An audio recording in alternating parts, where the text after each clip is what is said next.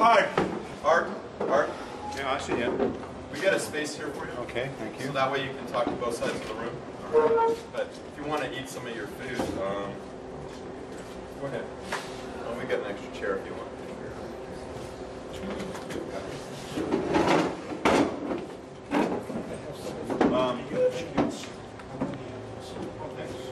Anyway, so as I was saying, one of the issues were that with this new policy, if you all of a sudden get to the subway, it's 10 o'clock at night, and you've managed to get on the Orange Line. The Orange Line can accommodate 7 or 8 buses on the Orange Line. With the new policy, if this bike policy was implemented, you would get down to the Red Line in North Hollywood, and all of a sudden, if it was two bikes per car, and you've got a 2-car train, that means 4 bikes. But if the buses brought 7 bikes in, all of a sudden with this new policy, theoretically, let's say there was 12 bikes at the station and the train's only going to take 4, all of a sudden it's like picking who's going to get to go home, and then the trains are somewhat empty late at night. So we had concerns about these policies. Another thing that we've covered in the newsletter here with me, so why don't you just say what city you're from, what your name is, first and last name, and so Art kind of has an understanding of who everybody is here.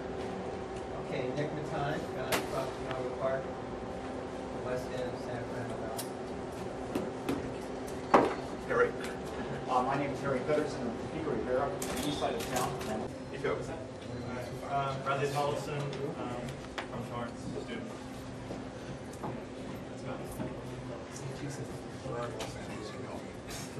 Yeah, but everybody else doesn't. Gerard is... We already had introductions. We're just introducing for Art. All right, well... Joe Pallett, also a college student. Ken Irvin, also from Culver City, by the way, and a member of various rail and transit groups. And Art, here's some new Culver City bus schedules. Thank you very much. Can't answer. Matthew Ballard, in West Hollywood. Tom Rubin, Oakland. I just come here because I like the sandwiches. He started on Metro on Monday morning. So you work here. He actually went from... I live in East Boston. See, we need to time this out another 30 seconds so he can finish his beer and the bite. But I'm Bart Reed, Executive Director of the Transit Coalition, and I will do the begging between Art's getting the sandwiches. Transit Coalition is a nonprofit.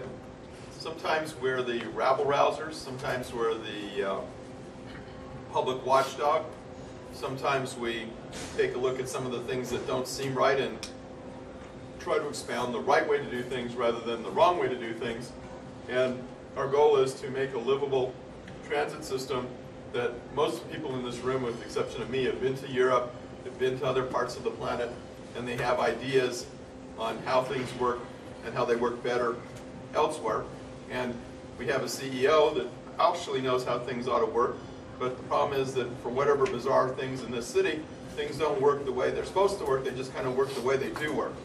And as a change agent and all, we're a nonprofit public charity. We're always begging for some money to, it's a tax-deductible donation, and I do have envelopes here if anybody wants to chip in some money. We'd really appreciate it. And the newsletters you've got, you know, it's like printing these newsletters up all of a sudden on Saturday. I don't like to pay retail for my cartridges, but to have this for the mailing, I had to go pay poor Staples $400 for a couple cartridges that I could get for, you know, $160 if it was something I could order my mail order on Thursday, but who's to know I would get faulty cartridges. So anyways, we like to do as good a job as we can, and tonight we have the CEO of Metro. He's been at the predecessor company, Rapid Transit District, and he's been there for a long time in the industry. Before he came to Metro, he was the CEO at Orange County Transportation Authority. Before that, he was at the Transportation Organization in Minneapolis, St. Paul. He opened the light rail system there, where everybody said that wasn't possible, it would never happen. And lo and behold, after he left Los Angeles, he took that system and turned it around, and it was one of the biggest successes in that part of the country is that light rail system. They thought that they would get a third of the riders. In other words, it's 70% more riders or something like that. It's huge. So that's one of the successes of the system. So without further ado, are you ready? You can all see me.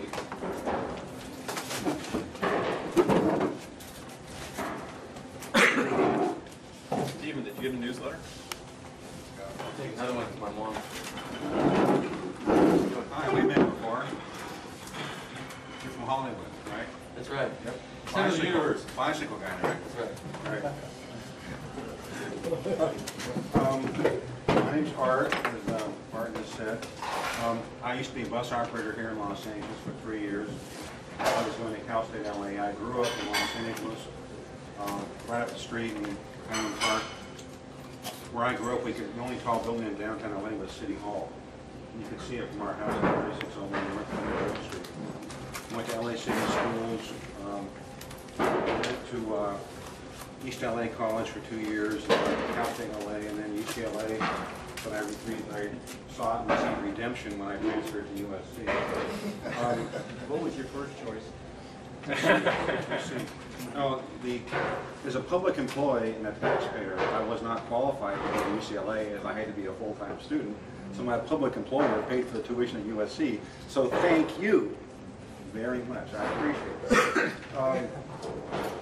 I worked my way up at the old RTD and MT. I worked there 25 years. Was gone for 13 years. I've been back for 4 years now. I've been there about 5 months. In that time, I've been to visit our bus divisions. Oddly enough, I've not been to a rail division yet, but I've been to Division 7 a couple of times, Division 10, 1 and 2, 3, Division 9, Division 8 and 15. I would hazard to guess I've probably not been the CEO of those divisions in 15 years. I've ridden buses and trains during the few months I've been back. I take a train up every day, most every day, to Orange County. When I go to meetings, I took a red line train today to get back to MTA from a meeting I had. So I intend to be somebody, employee of the MTA who uses the system.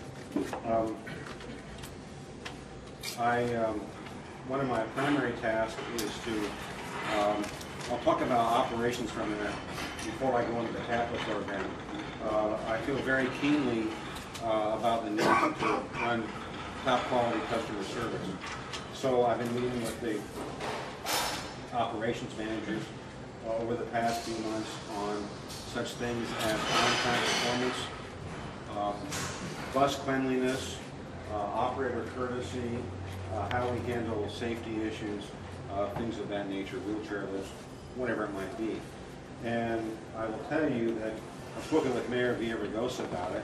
One of his desires, and I certainly agree with this, is that we need to get top management in MTA refocused on running a quality bus system. It's a big bus system. We carry a lot of people, about 1.35 million people per day. So it's very important to Los Angeles. I've met with classes, bus operator classes already, and with people who want to be bus operators. And I tell them my experience, and I tell them how important their job is. There's people who need the MTA to get to work or to school. And if we're not successful, then they aren't successful, and that undermines the success of Los Angeles, LA County. I want to make sure that we get a tighter focus on bus operations. I was on a bus at Division 7 that had just been cleaned a month or two ago, and I thought that the interior design of the bus was inadequate as regards making it graffiti resistant. So we'll be looking at that in future bus procurements. I've begun to review staffing levels on bus cleanliness processes for getting buses cleaned, and suffice it to say, we're going to get a lot more focused on those areas. As regards rail, obviously it's a growing part of the MTA system. Probably one of the things I will be working on is to ensure that we have integration within the MTA for the folks that run the buses and the folks that run the trains. Moreover, we should have better integration with the munis. They run quite a few buses these days, and with Metroline and the Amtrak service that goes into Union Station. So we have an important task before us, but there's a lot of opportunity there to really provide service on a system which really integrates Los Angeles